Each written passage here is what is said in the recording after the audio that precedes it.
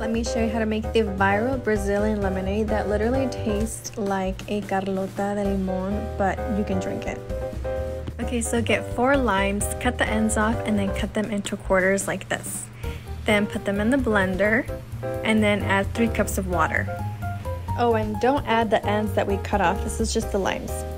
Now blend it for 20 seconds, and not any more because it gets a bitter taste, so just stick to 20 seconds. Now put this through a sifter, because you don't want any of this in your lemonade. Now put the juice back in the blender, make sure you don't spill anything.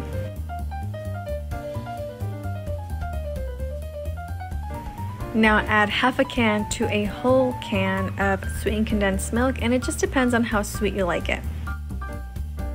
Add some ice cubes and then blend it all up until it's all combined.